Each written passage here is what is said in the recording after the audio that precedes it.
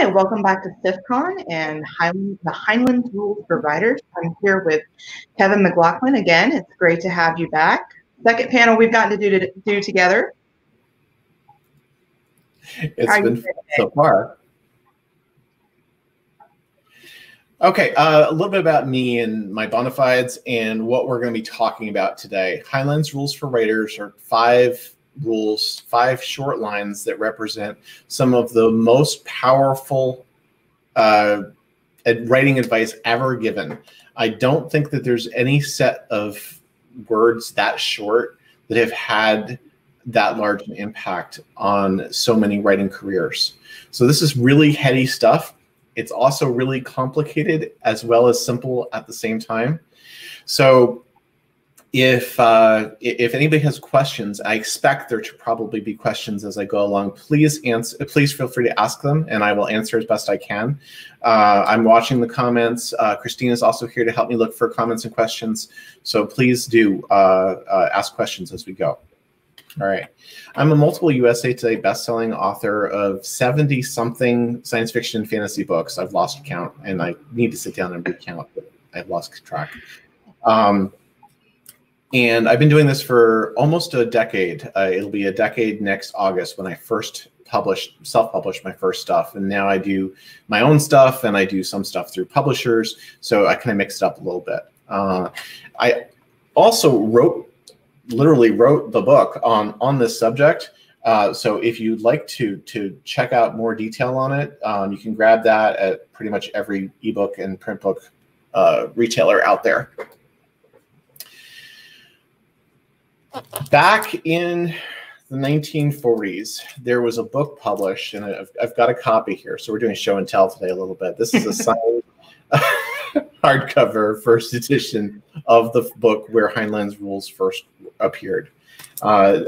Dean Wesley Smith, a writer I know, introduced me to the rules and introduced me to the book, and I immediately went out and had to go buy my own copy. So it's this cute little set of writing advice from a bunch of different authors, and Heinlein wrote an essay in it, and he said that, I'm told that these articles are supposed to be of some use to the reader. I have a guilty feeling that all of the above may have been more for my amusement than for your edification. Therefore, I shall chuck in as a bonus a group of practical tested rules which, if followed meticulously, will prove rewarding to any writer. So this is literally like his afterthoughts at the very end of his essay, but it ended up being the most important part of the whole thing. I shall assume that you can type, that you know the accepted commercial format or can be trusted to look it up and follow it, and that you always use new ribbons and clean type. Also, that you can spell and punctuate and can use grammar well enough to get by. These things are merely the word carpenter's sharp tools. He must add to them these business habits. You must write. You must finish what you start. You must refrain from rewriting except to editorial order. You must put it on the market, and you must keep it on the market until sold.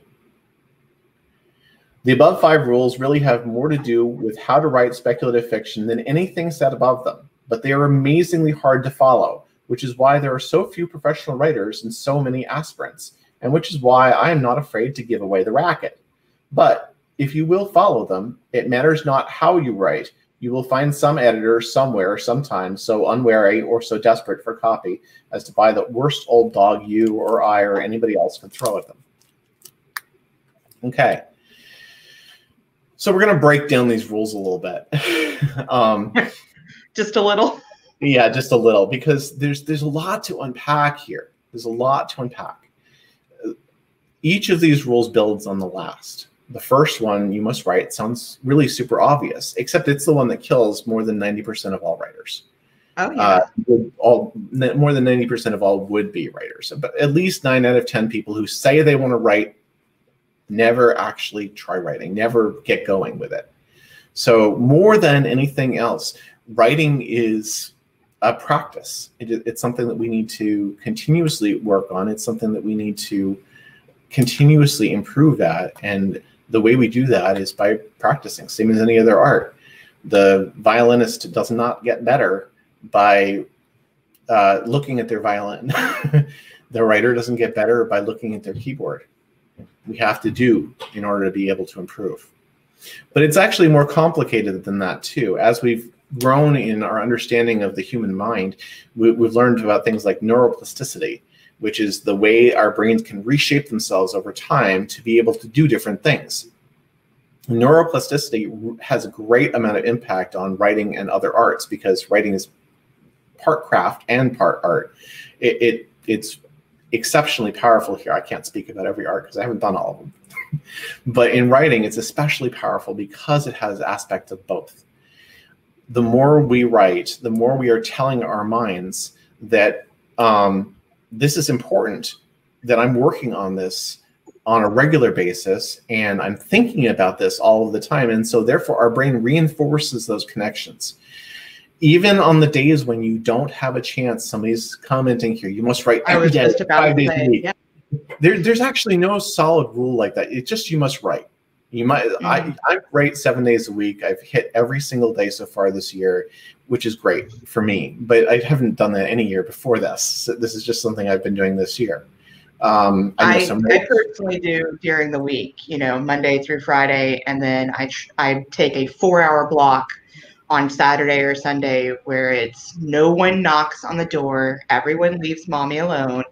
I put in my headphones and I power through.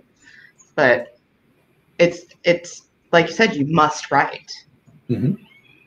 I know some people who only write on the weekends. I know other people who only write on weekdays and they take every weekend off.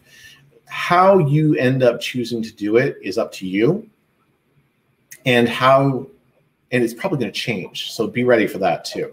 You know, what worked for you this year may not work for you 5 years from now. We change over time, and so our processes will as well. But you must write, and even on the days or times when you're not writing, think about the writing, because that's still reinforcing those neuronal connections and helping us to build on that. All right, so you must write is pretty simple. It still takes out 90% of people who want to write a book. And then the second rule takes out 90% of the remaining group. So I mean, if you manage to make the first two rules, you're in the top 1% already. And this rule is you must finish what you write. You must finish what you start. I can't tell you how many writers I have seen who write a book and then they revise it, and then they revise it again, and then they revise it again and again. And I've seen people do 16 to 20 revisions, and they've been working on this same book that they wrote 10 years ago, and they're still trying to work on cleaning it up and stuff. They've never finished. Even though the book itself, all of the text is there, they still haven't actually done the letting go process and released it out into the world, either sent it to a publisher or independently published it themselves, however that you want to do it. That's rule number 4. But you have to actually finish it. And that means sticking with a book, even when it's gotten into the saggy middle and you're like, this is the worst book ever, I'm doing a terrible job. Keep pushing forward. Keep pushing forward even on the days when you feel bad. Keep pushing forward even on the times when the book feels awful. Keep driving ahead and finish writing the book, and then finish whatever post-process work you opt to do, and then move on from there to the next book. Because the way we improve at writing fastest is by writing new words. It's not by revision. It's not by editing. It's not by reading other people's works, although all of those things can help. The fastest way to improve our skills in this craft is by actually doing the work, sitting down at the keyboard or dictation device or whatever we're using these days, and making the words happen, and then finishing the story. All right, rule number 3. This is the most controversial of all of Heinlein's 5 rules. People either love it or they hate it. And I've already broken it. You must not rewrite, except to editorial order. This flies in the face of a good solid chunk of writing advice out there. And the we're told, get down the sloppy first draft. You can fix it later. Writing is rewriting. All of the rest of the stuff. Ironically, do you know who said writing is rewriting? Who? That was what's his name? Old Man in the Sea. I'm blanking on his name now. Famous author, Hemingway. There we go. Hemingway said that, if I remember right. And the ironic thing is that Hemingway was usually a one-draft writer. He didn't revise and rewrite. Most authors of his era didn't, because they were writing on manual typewriters. And if you made more than a few corrections per page, you had to go and retype the entire page, which was a pain in the neck. So writers... I got my start on a manual typewriter, and I can speak from experience. It's a pain in the neck. You don't want to do it. So writers got to practice. Writers got a lot of practice at writing very clean first drafts. Because like I said, that's where I got my start when I was younger. We didn't want to do revisions. We didn't want to do rewrites. So we tried to write things as well as humanly possible. There was one science fiction author I heard about who used to write short stories in the front window of a bookstore. And as he finished typing up each page, he would rip out the page and have it posted up on the window of the bookstore. Wow. It's so cool. You know, we have some people today who do that. They live stream their writing progress. They live stream their words as they're creating them. And nobody wants to do sloppy work for that. Yeah. So when I started working on these rules, I set out on a process of trying to improve to the point where I could effectively do it. And it took me about 1 million words or so to really get good at this. And now my first drafts are better than 99% identical to my finished final copy. And that is a skill that I find is really worth earning, but does take some time to practice. It means I don't have to do revisions. I don't have to do cleanup work aside from just basically typo correction and the occasional spelling or grammar error or something. That's the only problems that my editor has to pick out at this point. But even before that, if we are sitting down at our keyboard and we are doing our absolute best work, if we're not doing a sloppy first draft, if we are just pushing ourselves to write as well as we can, then what usually, and again, anything about writing is general, folks. So, please don't ever take anything I say here as being the only way. There's no one true way to write. And there's no one true way to publish. But what I found is that when we sit down to do the very best job that we possibly can, most of the time, we end up with a draft that we literally cannot improve ourselves, at least not very much. And so a second set of eyes is preferable to playing with it ourselves, because if I take a draft that I've pushed myself to do as well as I possibly could on the first draft, and then I start poking it over myself, I'm going to make changes. I'll see some things that I'll want to change, but they're not necessarily going to improve the story any. They're not necessarily going to make it any better. I'm just moving the chairs around on the ship's deck. I'm not actually making anything new there. I'm not actually improving it. Yeah. But getting a second set of eyes on definitely can. So for the novice writer, having a developmental editor look at it and say, hey, you have these plot points dangling with no resolution, or hey, you missed this piece here and you should probably work on fleshing this out. Whatever the comments the developmental editor might make, those could be incredibly valuable to the newer writer. A line editor focuses on doing things with language, restructuring sentences so that they sound better, restructuring paragraphs so that they flow better, making the prose better.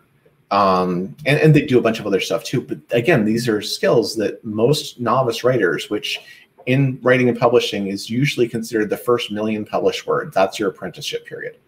So while you're in that apprenticeship period, every single book is giving you enormous gains in skill, and everything you can do to improve those gains is a massive asset. Having a good developmental edit or a good line edit or both during those early phases can be enormously valuable, because all of the lessons that you learn will work for all of your future books too, not just this book, because your next first draft will get better. And that's something that's important.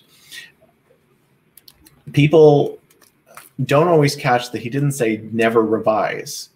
He said don't revise except to editorial order. He's saying get a different set of eyes on your story, because if you have done your very best work right from the get-go, if you have created the best possible story that you can in your first draft, then assuming you were successful at that, you probably can't improve it. You can't make it any better yourself. So getting that second set of eyes, or at least it's going to be very difficult to. So getting that second set of eyes helps. That's what we touched on in our last session. The revision that I made, I had actually a couple of set of eyes on the story, and just with the multicast of first person perspectives, it was just a little bit too confusing to jump back and forth from 20 different character perspectives in first person. And that was my major revision, was changing it from first person to third person, which made it clearer. So that would be more of an editorial revision versus just me playing in the playground and never leaving it. Yeah. And if we're experimenting with something new, sometimes we can tell right away if it's not working, and that's fine. But if we're just writing the next book, it can be really hard to spot the things that we've done that worked for us but aren't going to work as well for the reader. And the way we grow is by learning where those holes are. I can't tell you how many different things an editor's pointed out to me that I've done wrong in my sentence structure. One of my favorites for years was using the same word twice or more than twice in back-to-back sentences. Too much. I got rid of most of that now, but it took some work. And it took having it pointed out to me by somebody else for me to be able to see it. If rule number 1 and 2 take out 99% of writers, rule 3 is problematic because it doesn't tend to take writers out of the equation. It slows us down if we're not following it. That writer, I just was talking to somebody recently who was finishing their 16th draft of a book, and that could have been 16 books, or at least maybe like 8 books. I've got a lot of books I want to write, and I want to do, ideally, I really want to do hundreds more over the course of my career. I would never be able to do that if I was spending tons and tons of time on going over each one over and over and again. So doing an excellent first draft, practicing at an excellent first draft, because it doesn't happen overnight, is an exceptionally valuable tool for the professional writer. For the part-timer, it's not as important. But if this is something you want to do as a career, which is where Heinlein's rules were geared, then it's really important. Rule number 4, you must put the book on the market. You must put the story, the book, whatever it is, on the market.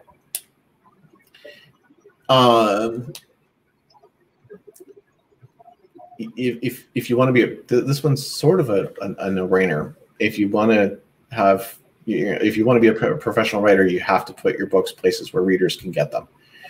And these days, it might be indie publishing, or it might be submitting it to publishers or agents. Whatever path you decide to choose, put it out there. Get it out there. And then rule number 5 is inextricably linked to that, and that is keep it on the market until it sells. Now, for Heinlein's era, what he was talking about was send it back out to somebody else. It doesn't matter if you've had 50 rejections. There's a 51st person out there. Send it. Keep sending it out over and over. again, mentioning Dean. Dean Wesley Smith had a group of writers early in his career where they had a game, and everyone got points for finishing stories, I think, if I remember right. But they also, the important part was they got points for submitting them.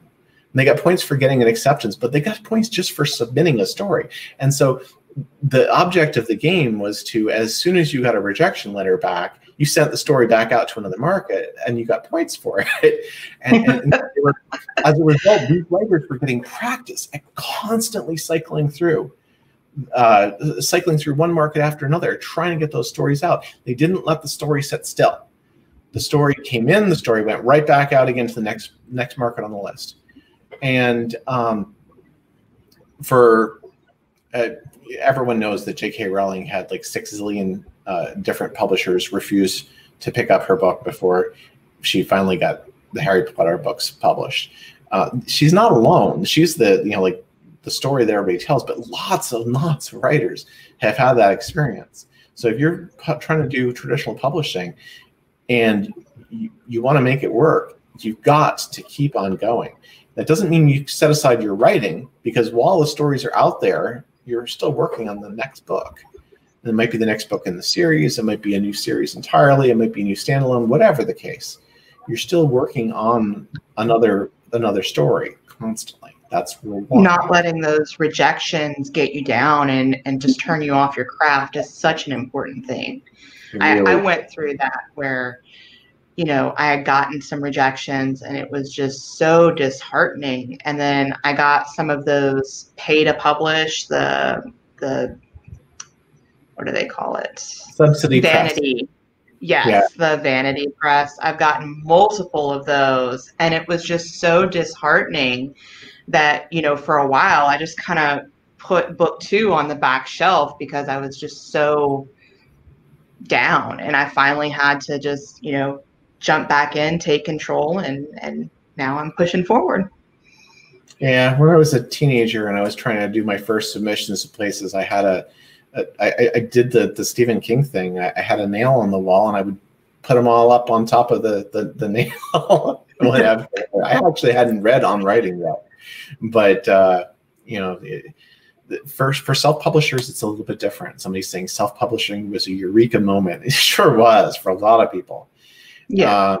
For self-publishing is obviously a little bit different, but even there's still a market, and you have to have the books on the market to sell. Now, some writers will take that to mean, well, I want to have my book in all of the markets, so they'll go wide. Other people will be like, well, most of my readers are in Kindle Unlimited, or even half my readers are in Kindle Unlimited, so I'm going to go into Kindle Unlimited. Go where your readers are. There's lots. There's no one sure way to do any of this, right? So, no, there's not. Go where your readers are. Put the book on the marketplace, and then leave it there. Continue doing more promotion for it. Continue, occasionally popping it back up with a little bit of marketing, but put the book up and then leave it there. It doesn't really matter if it sells really well. It might sell much better someday. I had a book that I launched in 2012 that hit the USA Today bestseller list in 2016. So there's no way. Yeah, there's no way of knowing. Oh, and now it's that I'm doing. I did a recover on that series, and now it's making me a bunch of money again. There's no time limit on this stuff. It doesn't expire. It doesn't go bad. It's not produce. So we can continue. We can continue making income from all of these stories forever. We just have to keep them on the market. And if the markets change, then we change with it. If the markets adapt, we might want to switch to the different retailers that we're publishing with. If we're maybe getting out of writing, but we still want to have somebody playing with our stuff, maybe sell the rights to a publisher, a small press or something that wants to pick up the rights and continue managing the books for us. There's lots of different opportunities and options, and the ones that are going to work for any given writer are specific to them. But keep your eyes open and keep adapting and changing with whatever the times demand. We have a comment about Rule 2 finish does not work well for me. Sometimes they don't deserve being finished, but parts may be useful in other books. I never trash failed work. I consider them treasure. Okay. So I can't speak for Heinlein because I'm not him. I suspect he would say that that is violating that rule. That doesn't mean that you're never going to make it as a writer. Plenty of people have done just fine without following without following most of these rules. I find that finishing a work is really important because it encourages me to get past the point in a book where I want to give up on it. And that was something I especially dealt with during my earlier books. There would inevitably be a time where I was like, this book is not good. I don't like it. I want to write something else. I've got this wonderful story idea sitting in the back of my head and it wants to come out. That still happens. I'm still like, but I need to be writing this story, but I want to write this new one over here.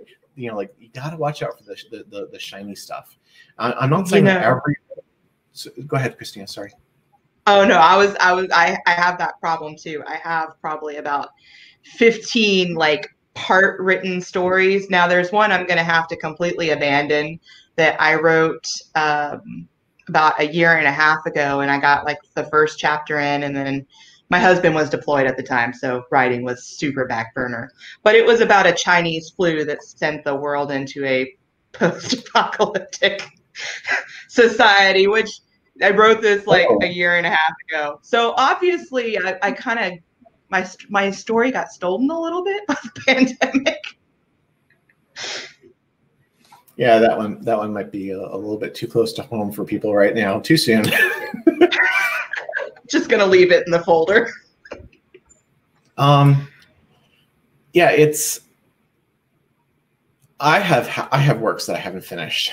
I have a series that was originally planned to be a trilogy that I've never written book 3 for, and I don't know that I ever actually will, because the first 2 books, although they got good reviews, didn't get a lot of sales. Apparently, historical King Arthur and a zombie outbreak was not peanut butter and chocolate. I thought it sounded good, but apparently it didn't really work too well for people. So Andrea wants to know how you deal with those self-reject demons.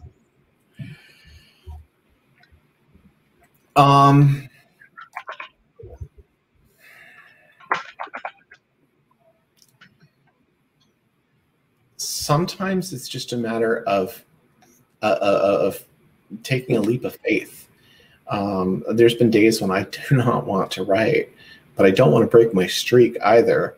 And I want to hit my goal for the month in terms of my word count. And so, you know, like there's sometimes where I'm literally just plowing ahead and I have to take a leap of faith that, yes, this really is just as good as the last book I wrote. And it turns out that it's right. So at this point where I'm at now, it's actually a little easier than it once was because I've had so many books work. I've had that happen so many times where I'm like partway through the book, I'm like, I just want to do something different, anything different, because I'm just not feeling it right now. So at this point, I've had that happen so many times and stuff with the book succeed that I can sort of be like, okay, you've done this before. One thing that I've noticed, and I've done this, sorry, go ahead. Oh, no, I was going to say it circles back to what you said about, you know, practicing your craft. You've had so much practice and having that self-doubt, overcoming that self-doubt, and then seeing yourself succeed. It's the biggest part of being a writer is continually working on and practicing your craft. Mm-hmm. Have some faith in yourself. That's I guess what I can say to this here is one thing I've noticed from talking to a lot of different writers about these sorts of feelings is that the writing that we do when we don't feel like writing and the writing that we do when it feels like the words are just dripping from our fingers and we're creating flawless prose, the reader can't tell the difference. So at least for most writers and most readers, this is something I've seen with great consistency. Readers don't know. Readers don't know that this book was a struggle. Readers don't know that chapter 24 through 30 were just a monstrosity, and you were sick with the flu and barely managed to get them done. Readers have no idea, because the quality actually doesn't really change. I've had books that I wrote where I'm typing. I had one book I wrote where I typed the second half of it straight at about 3,000 words per hour. I usually do not type that fast. And the book was solid. Even though I was typing really, really fast, I wasn't making more typos or problems or dropping plots or anything else. And I've had books where it was an absolute struggle to get each chapter done. One thing that I do sometimes in order to assist with this a little bit is I will sometimes work on multiple works at the same time. I have a science fiction book that I'm writing, and I have a book I'm plotting that Michael Anderle and I will be writing. So I can work on the plotting, or I can on the urban fantasy book, or I can work on the beat writing, basically. I'm writing 10,000 words, and that is going to get fleshed out into a novel sort of thing. Or I can work on the science fiction book, or if I want to, I can pop over and work on a nonfiction book. Right now I'm working on a nonfiction book for the 5 Pillars of Publishing, which is the talk I gave yesterday. And so I kind of mix it up a little bit, and that way if I'm feeling really stymied with something, I can put it on the back burner, switch gears to something else, and still get productive work done. Yeah. But I have to be careful of doing that. I have to do that with caution, because I have to be cognizant of deadlines too. And if I was going to say, I just lost count of how many projects. If I've gone and meandered off on some other project, instead of taking care of the one that's due this at the end of the week, I'm going to be in trouble. And I've had that happen a few times too. So it's not the end of the world, but it does. Do you have some giant board up on your wall that tells you when things have to be done? No, I actually have a rocket book. I have one of the little rewritable rocket books. I have it right on my desk right now because I wrote down notes for the panel I was on previously, questions and stuff. But it's one of these infinitely rewritable notebooks. I just jot down my deadlines and my dates and my time frames and stuff on there. And it seems to work pretty well right now. I have used a board. I have stuck a 12-week calendar thing to my desk with lamination. I've done all sorts of things, and I think it's really okay to experiment as you're going along. I think it's okay to try new things. I'm mostly a pantser, folks, and I'm using the plotter software right now and playing with that because I want to try out new things constantly. It's always good to be growing and learning. So what's it called if you're a half pantser, but you kind of have like a sketchy, like 1 or 2 sentence per chapter outline, you sort of know where you're going, but you're waiting to see kind of. Most people fall somewhere on the spectrum. Some people write nothing. They have no concept of the story and nothing about it whatsoever when they sit down to write. That would be pure discovery writing. And on the other end of the spectrum, you have the people who write a novella before they write their novel. They write a novella plot outline and then they flesh that out into a novel. And that's fine too. That would be extreme plotting. But most people fall somewhere on the spectrum between the two extremes, I find. And really, there's no wrong answer here. The only thing I could suggest is trying out all of the different things. If you're a pantser, try plotting the next book. If you're a plotter, try doing some discovery writing. Change it up a little bit, and you can really make things. You can really learn a lot from that experience. Okay, I wanted to save some time here for questions because I know that there's usually a lot of questions around, especially rule number 3, but around the Heinlein's rules in general. So folks who have questions, we got about 15 minutes left in the session. I can continue talking forever, but I wanted to save enough time to answer key questions if people have them. So please sound off, feel free.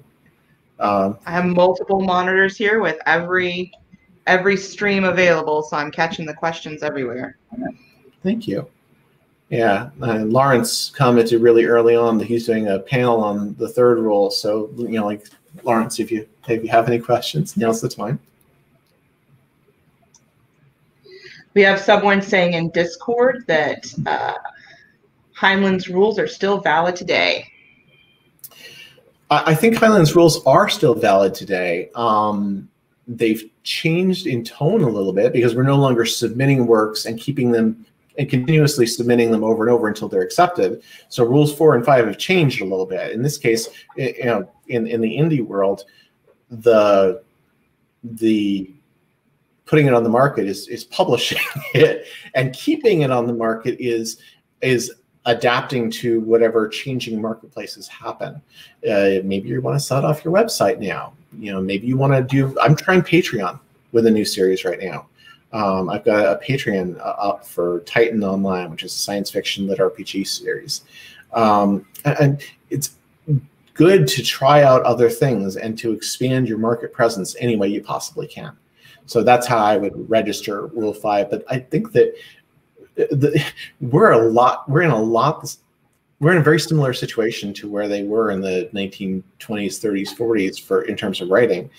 The world back then was one where if you were a good writer, you could write a story and it would almost certainly be published. Some of these writers wrote 1,000 or more individual works between short stories and longer fiction. That's astounding. By 1980s and 1990s standards, that's incredible. But the writers of that era wrote a lot. They wrote a lot of words on their little manual typewriters. And our tools are better today. Our publishing system is just as open and free. We can write and publish everything we want to, if we want. We have a couple of questions. So Anthea asked if you write and sell a lot of short fiction. I write, define short.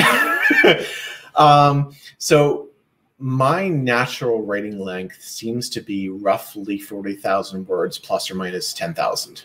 I have a tendency to write very short novels and really, novellas too. Novellas are short novels. And I do write shorter stuff than that sometimes, and I'm working on learning to write longer books right now. The Steel Dragon monstrosities were reverse omnibuses, so they were almost 200,000 words each, but they were a set of 60 to 70,000 word books. Of the three of those, and the Dragon's Daughter books I'm doing with Michael are 80,000 words each, roughly. So we're I'm writing longer than I used to. I went back and expanded some novellas into novel length by adding some additional content and context to the stories. But I like writing. I like writing different lengths, and I find that 40 to 50,000 words is probably my favorite spot. Even though it's not readers' favorite spot, right now there's a definite tendency toward longer works doing slightly better and holding their rank and visibility a little bit better. We have another an observation. Heinlein's rules are a lot easier to follow if you've already put in your first million words and have built up some unconscious knowledge of storytelling. That's very true, but they're also important. If I had been trying to follow Heinlein's rules, if I had been working in that direction from the very start, I think I would have progressed much more rapidly. Because I came into it a little bit later and then and didn't jump in with both feet right away when I did, I missed some time that would have been valuable. I missed some I slowed my progress down more than I would have liked, I guess. So yeah, it's really helpful once especially helpful once you've got the but there's also something to be said for trying it from the beginning, because then you're building toward that level of experience where those rules can start fully functioning for you. Even if you're not doing it perfectly right from the get-go, keeping the rules in mind as something that you are working toward as an aspiration, as a goal. That's really, I think, a worthwhile path for a novice to follow today. I really like that. Anthea goes on to ask, how long do you keep a story on submission to a traditional magazine markets before you pull it to self-publish or use for your own newsletter or Patreon? Yeah. Or Patreon, yeah. I don't submit to traditional markets anymore. I stopped doing that a long time ago because the markets are overfill, don't pay very well, most of them, and they're not really offering me all that much. I probably should do more of that. It's certainly still a valid path, and I mean, for me though, what I usually do is I either wait until I get an invite to an anthology, or I hear about an anthology and say, hey, would you like one of my stories? There's one case, one of Craig's anthologies I hadn't entered into, and he was complaining to me that a couple of the people who he'd accepted weren't done with their stories. He'd accepted it based on the first 500 words, and like they didn't finish the story. So I'm like, well, if you can wait until tomorrow, I can give you a story. So I sat down and I wrote a story that night, and I turned it into him the next day. So short stories are really easy for me to write. If I'm writing 4,000 or 5,000 words, it's only a few hours work. I like doing them sometimes. So I have fun with entering into an anthology, and then the story that I used in the anthology, I will frequently use in some other way afterwards. One of them became the nucleus for a novel. The three I've published with Craig are themselves the nucleus for another novel that I will write at some point down the road. A couple of them I've gone on to use as reader magnets for newsletter signups. I've got a bunch of those short stories. We have a couple of comments about indie. Indie seems to be the way to go from the last 2 years, and traditional publishing hurt Charlie by holding up 3 works that made good money in indie.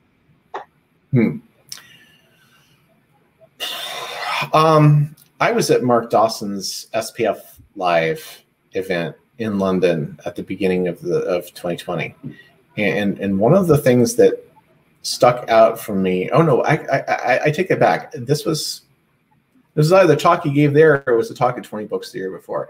But whichever it was, he actually pointed out that basically traditional publishing is the new vanity publishing. It's the new vanity press, and that sounds incendiary, and it can be. But bear with me for a second. It's not saying it's bad, because we're used to thinking vanity bad, vanity press bad, and that the old school vanity presses, the subsidy presses and stuff, they're really bad news. Avoid them like the plague. But the main reason why most people choose to do traditional publishing at this point is for validation. They do not feel confident in their ability to write a story. They do not feel like they are a good enough writer, until somebody's told them that they are, and that's totally okay. That's just a person's personality. There's nothing wrong with that. So if you are choosing to do traditional publishing because you want to see a book of yours in a Barnes and Nobles, I did that once. It was fun. I completely admit. I had a nonfiction book that I co-wrote with somebody it was published through Wordware, a Magic the Gathering book back in the 90s. and we were both in the Pro Tour together. But you know, so it's fun to have your books in bookstores. It's fun, it's neat, and if that's something that you want to do, then go ahead and do it. If you want the validation of having somebody else put their seal of approval on your work and say, yes, this person is good enough, if that makes you feel better, if that makes you feel more complete, if that's what's going to make you happy, do it. If you want to make a living, you probably want to go indie, or at least some form of hybrid. I'm hybrid at this point because I'm publishing my own books, and I'm also publishing stuff with Michael through LMBPN, which, even though they're sort of an indie small press, they're also the largest in terms of titles per year. They're the largest publisher of science fiction and fantasy books in the world. Wow. So does that count as indie, or does that count? I figured that's basically trad at this point. It's just trad who happens to offer a really good deal. I'm looking into a deal potentially with another publisher next year as well for a trilogy. And so I have no problems with going to a traditional publisher. I'm not going to write a book and send it off to them and wait 2 years hoping that maybe they'll like it, though. I'm going to sit down and talk with the publisher first and say, hey, I'd like to work with you. Do you want to work with me? Yes? Good. Here's my story idea. Would you like to see the 3 novels written for this story? And if they say yes, then I'll write the novels. And if they say no, then I'm going to write something else. I'm not going to sit there. I submitted something to Orbit like 4 or 5 years ago. That was the last thing that I submitted to a traditional publisher in that manner, and I don't see myself ever doing it again. I think that the sooner authors can get away from that, even if they're stuck in that mode at the beginning, the sooner that you can get away from that by building contacts and connections in the industry, by getting to know the people that own Mountain Vale or Aethon or LMBPN, and getting to talk to some of the people. These are all the up and coming publishers of the future. The Orbit and Tor and Bayan and all the rest of these folks out there, they were once little tiny operations too, and then they grew.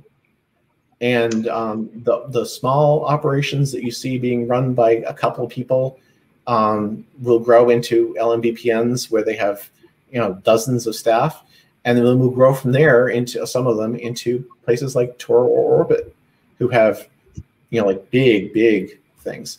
So yeah, make those connections, because the connections last. Well, I think that we are almost out of time. If you want to tell everyone where we can find you on the internet and where we can find your books. Yeah, you can find me at kevinomclaughlin.com. And I do not update my website as much as I should, but if you would like, I was there yesterday. There is a short story, a science fiction short story that I particularly love that's up there as a freebie right now. You do give me your email address, and I promise to take very, very good care of it if you do, and you can always unsubscribe right after you get the story if you want. But this one is called Ghost of an Opportunity, and it's it's a little ode to the lost drone on Mars that I wrote it right after I heard about the last words. It's it's cold and it's getting dark, and I was like, I downloaded it yesterday. I got to write a story about this. So I really love that story, and I hope you will too. And if you want to hear more about Heinlein's rules, Dean has written some excellent articles about it on his website, or like I said, you can pick up the book You Must Write, and you can read some more about it there. This was a very informative panel, and I'm so glad that you let me come on here with you. Thank you so much. All right. Well, thank you, everyone. We hope that you enjoyed. We're wrapping up. We're coming to the end of the close. We hope you've enjoyed SIFCon so far, and stick around for the last couple of panels. Yeah, this has been great. So thanks, everybody. Take care. All right. Bye.